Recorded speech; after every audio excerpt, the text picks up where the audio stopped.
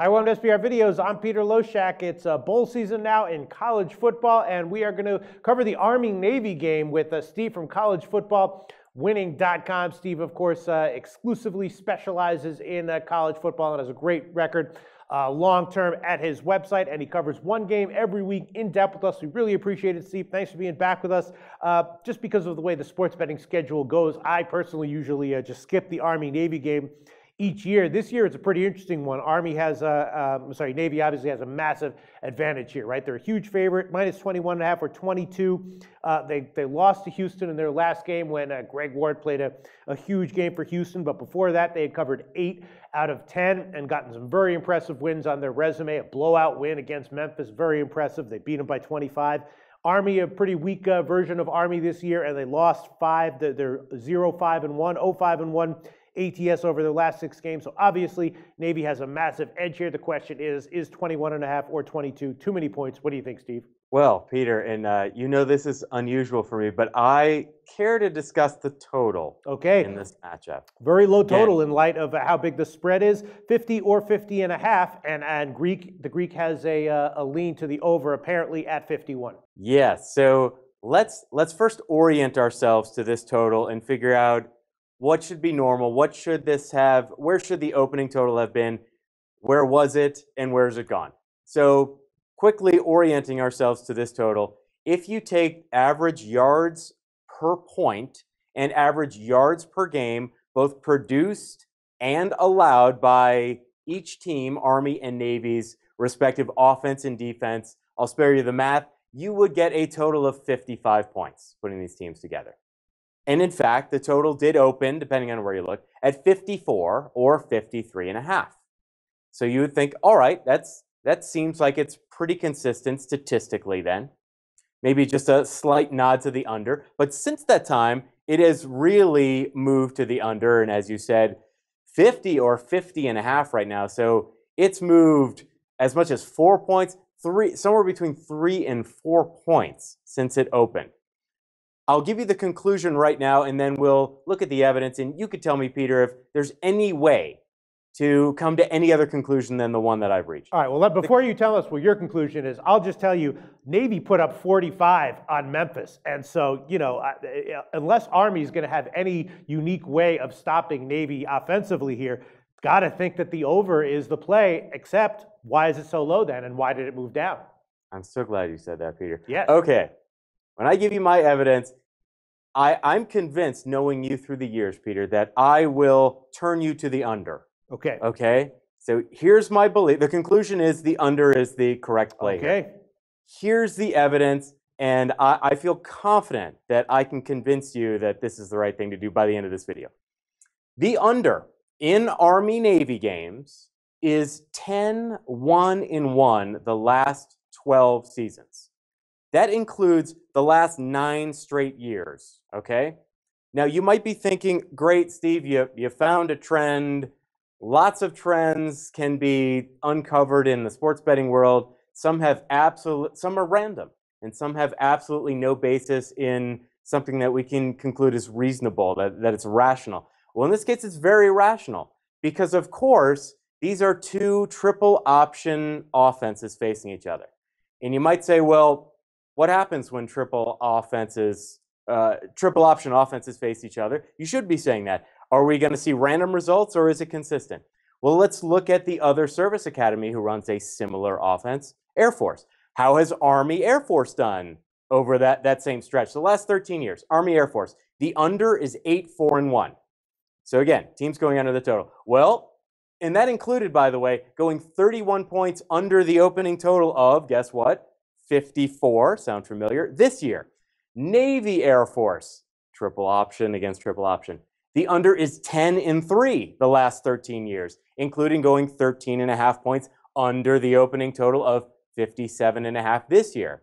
So the under, if you put that all together, Peter, the under for Service Academy on Service Academy games since 2003 through this year is 28-8-2. That means the under is correct 77.78% of the time. Again, not without reason. It's perfectly reasonable because these are option offenses. They're running the ball. The clock is not stopping. these two teams, these three teams, Army, Air Force, Navy, they are all in the top 25 for time of possession. So this chews the clock. So it makes perfect sense. So let's continue to explore this idea of the under being the right side. Last 10 years, this particular game, Army-Navy, has averaged going under the opening total by 13.75 points per game. If you wait for that closing total, that means the average falls to a still amazing 12.3 points per game under the closing total. And you might say, great, Steve, history. You got a lot of history. But we're looking at two teams that you could argue have very little to do with history right now. What about teams this year? Great, let's look at these teams this year. By yards per play allowed, so looking at them defensively. This is Navy's best defense since 2009, and it's Army's best defense since 2011. All right, stop the run. If I'm talking about the scheming, this triple option offense, got to stop the run, right? By yards per carry allowed, so stopping the run defense. This is Navy's best defense again since 2009, Army's best running defense since 2010. So these are two defenses that can stop the run. Now, you might think, oh, great. So you made a case for how these are pretty good defenses, but maybe they're extraordinary offenses. So let's look at total offense in terms of yards per game. This is Army's worst offense since 2010. You might think, and you said, Navy looks great this year. On record, they do look very good. Navy's total offense is in fact good, but they are just one single yard, just 1 yard per game better than last year's average, 2014. And 2014, I'll remind everybody out there, was in this game a 17-10 Navy victory, a total of 27 points scored in a game whose total opened at 59.5 and closed at 56, a 3.5 point move toward the under. Public betting. Now, I'm not telling you any secret. Anyone who looked into this, it's clearly it didn't take someone who spent years doing just college football betting analysis as I've done to discover this. A lot of people are onto this. Where's the proof? The public betting so far, as we're recording this, averages about 65% on the under in this game. So you might think, well, the secret's out, so maybe everyone's thinking the way you're thinking. This is the wrong side. Well, the last 10 years in all of college football, not just service academies, not just Army, Navy, 56.11% of all college football games receiving at least 60% of the public betting on the under, as this one is, has in fact gone under the total. Mm-hmm. And in fact, this season, it's even higher. 57.14% of all games where there's at least 60% of the public betting on the under, they've gone under. In Service Academy versus Service Academy games since 2003, the under has received at least 60% of the public betting 4 times. It was correct 3 of the 4 times. And just one of those times was Army-Navy, and guess what? It was correct. In Service Academy versus Service Academy games since 2003, the line on the total from the opening to the closing has moved at least 1.5 points, just like it has here. It's moved 3 or 4 points. Moved at least 1.5 points 17 times in Service Academy versus Service Academy games. That line direction indicated the correct side 14 out of the 17 times. That's 82.35% of the time. And by the way, the 3 times it was wrong, those were all games that involved Air Force. So in Army-Navy games, where that total has moved at least 1.5 points in any direction, that line direction on the total has indicated the correct side a perfect 7 times, 7 out of 7 times. And by the way, in case you're thinking, well, we missed it, right? I mean, it was beautiful getting more than a field goal, more than now on the total when this opened. The outcome has not changed, whether one bet on the opening or the closing total. So still perfect 7-0. So our conclusion, Peter, is, or my conclusion, our clients have been on this game. I've personally bet this game.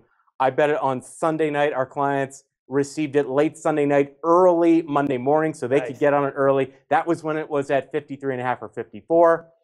But I would still, as I said, the evidence still suggests that the under, even at 50.5, which is pretty widely available right now, is still the correct play here. So Peter, can you come to any other conclusion apart from the under is the correct play here. Not at all. Excellent, excellent, awesome analysis. Steve from collegefootballwinning.com. Of course, his clients got 53.5 or 54. Steve still recommending a play on the under at 50.5. Steve, tell us a little bit more about your website, collegefootballwinning.com. Thank you, Peter. I'd be happy to. At collegefootballwinning.com, all we do is college football betting analysis 365 days a year. That's even in the off season, just college football betting analysis. We are about to enter bowl season here as far as the FBS is concerned. After Army-Navy, it's all of our focus will be on bowl season. Lifetime, Peter, of this company, we are 106-57 against the spread. That's winning at a rate of 65.03% in all of our bowl season betting recommendations.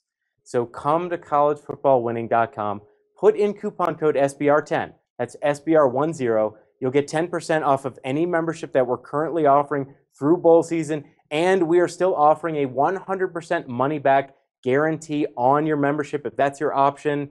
If you choose that option and you don't profit with us now through the end of bowl season, then we will refund all the money that you paid our service. So collegefootballwinning.com, SBR10. That's awesome, Steve. Thanks so much. Thank you, Peter.